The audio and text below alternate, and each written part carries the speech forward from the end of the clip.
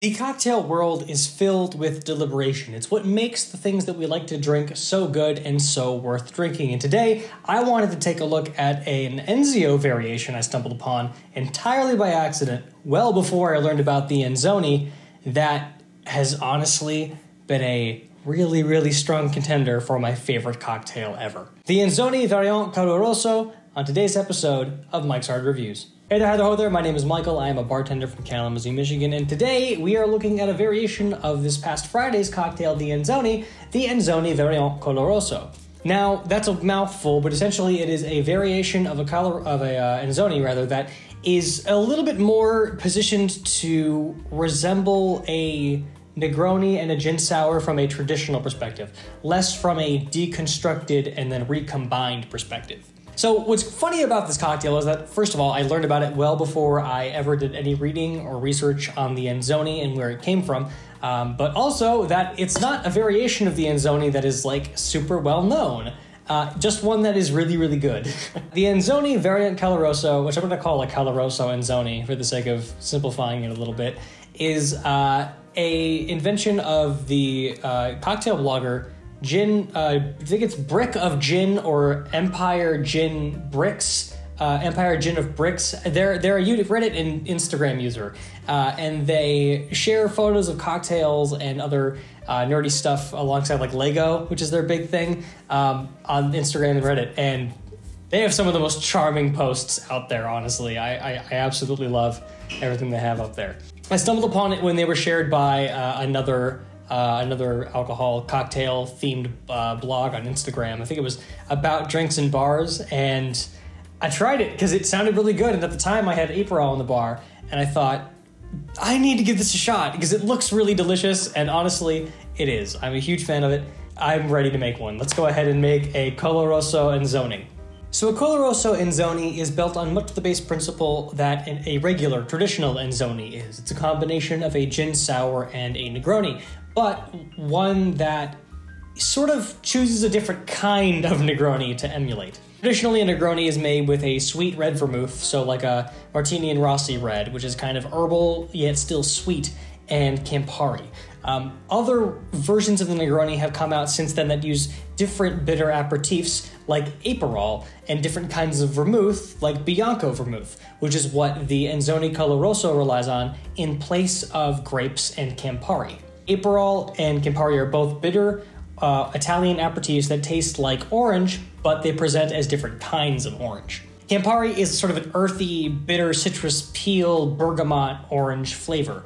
Aperol is more like candy oranges, like those candy orange wedges you can get at the store, but with a bitter, like lingering bitterness behind them similar to Campari. In place of grapes that appear in the regular Enzoni, we're actually going back to what a Negroni does and using vermouth. In this case, Bianco vermouth, which is a sweet white vermouth that is herbal and botanical, less thyme and rosemary, more juniper and honey kind of flavors. Normally when I make these, I use a Dolon Blanc vermouth, which is delicious. Definitely go for it. You cannot go wrong there. But I'm going to give this a shot today and see how it goes. So we also need gin, some simple syrup, and lemon juice, which I have right here. So let's go ahead and make an Enzoni Collo Rosso. Much like a regular Enzoni, this is a shaken cocktail, and it starts off with a very small amount of simple syrup. And in this case, actually, it is 2 bar spoons of simple syrup. In all fairness, I think it's entirely fair to say, you could probably cut this back to 1 bar spoon, or heck, just take it out entirely, and build this kind of like a last word variation, because the Aperol and the Bianco vermouth are both sweet. They will present that way, and then they'll be moderated by the lemon juice. Next up, like I said, we're going to use 3/4 of an ounce of lemon juice. I have this freshly squeezed from our last episode on the Enzoni. And I'm just going to pour this over the spoon to get some of that simple syrup off of there. Next up, I'm going to crack our vermouth open. And whew, that is not what I was expecting. Wow. This is almost like peppercorn or strong grape rinds, like the peel of a grape. Hopefully this doesn't suck. We're going to do 1 ounce of this into our cocktail shaker. Next up, we need 1 ounce of our Aperol. Lastly, we're gonna need just 1 ounce of gin. It's actually all the cocktail calls for, so we're gonna go ahead and add some ice to shake this up and chill and dilute it. As always, we're sticking with our 1 cube whole and 1 cube cracked ethos. We're gonna cap this up, tap it down, and shake for 12 to 15 seconds to chill and dilute.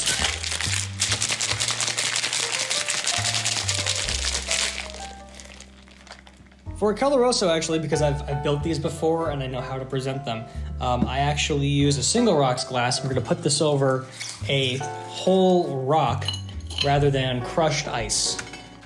That 1 last shake to combine, pull that cap off and double strain into our single glass with a rock. What I think is so nice about this drink is the way that it presents this just really nice bright orange color. It is really difficult to accomplish without using Aperol. I love the way that that presents, and honestly, it was the thing that drew me to the cocktails. So if you can't do Aperol, might as well not do it at all. Now, assuming you have Lego minifigures, you can attach to this in various ways. Go ahead and garnish it with that, but otherwise there actually isn't one for the cocktail. So that is served forth as a Collo Rosso Enzoni. All right, with our station cleaned up, let's go ahead and give our Enzio Collo Rosso a taste. Man, that is so delightful. Wow. The Martini and Rossi Bianco Vermouth is really, really strong. It has a very, very prominent flavor that I think is definitely indicative of a lower quality product. Normally I would reach for Delon. They didn't have any at the store I went to, so I reached for something different, and I know I shouldn't have, but it is what it is. Despite that, however, it's still exactly what it should be. This combination of gin botanicals and lemon sourness, sweetened with a combination of an herbal aperitif like vermouth and a sort of bitter, citrusy aperitif like Aperol. And it kind of comes together into this presentation that is an adult version of, like, I guess a screwdriver, actually. Like, tasting this, I would think, yeah, if I were to serve this at like any particular bar, anywhere in the world, I'd probably serve it at a place that does brunch, because the way it presents matches perfectly with what you would want to pair with like an omelet or a quiche or a bowl of fruit, you know, something bright and maybe a little heavy, but breakfasty and, you know, hearty and revitalizing, you know. It goes really well in that essence, and in terms of being an Enzoni variant, it does a really, really good job. You still get the complexity of that gin acting in the background. In this particular case, the vermouth is so loud that the gin botanicals are a little bit quiet, but that's on me for using Martini and Rossi. Yet, despite that, the Aperol does still come through. It is still there, and it's presenting more of its candy orange sweet flavor than it is its bitterness. But there's still enough bitterness there to sort of keep it from being cloyingly sweet. And this is the reason why I think you can remove the simple syrup entirely, because those two ingredients are already sweet. Even if Aperol is bitter, there's a lot of sugar in it. And the combination with a sweet vermouth like a Bianco is enough to make it balanced and fascinating, and still really, really good without needing to be extra sweet. If you want to introduce people to bitter aperitifs or bitter spirits, bitter cocktails in general, this is actually probably a good way to go, just the same way that an Enzoni is, but as sort of like an Enzoni with training wheels. This sort of lighter, nicer, more candy-flavored bitterness is more approachable, I think, to most people's palates, at least here in the US, and the people I know would like this a lot more than they would like the Enzoni, which I think I actually prefer. It's absolutely delicious, and I think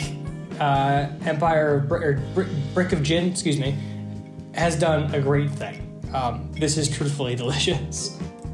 Well, that is that. That is the Enzio Collo Rosso. Hopefully you guys enjoyed this episode on a variant that I don't think many people know of, and I'm happy to share a little bit of information on, because honestly, I'm a huge fan of this, and I haven't had one in a while, so tasting it again is like, yeah, I know why I like this so much. This is really good. Doesn't beat an Enzoni for me, but is really, really goddamn close. Anyway, if you guys enjoyed this video, go ahead and click that like button down below and subscribe to catch the next one. I make a new video every single Friday, and like this one, sometimes on Tuesdays. So go ahead and subscribe and click the bell to know when those come out. If you want a little bit of extra content here and there, whenever I can find the time to make it, go ahead and follow me on my socials appearing on the screen. Now, by this point, I have an Instagram, a Tumblr, a Reddit, a TikTok, and I'm trying to use all of them, and I'm probably not doing a very good job. Despite that, you can go there and you'll find extra little bits, shortened versions of these videos, where I make cocktails, but a little bit faster, so you don't have to sit through all the history.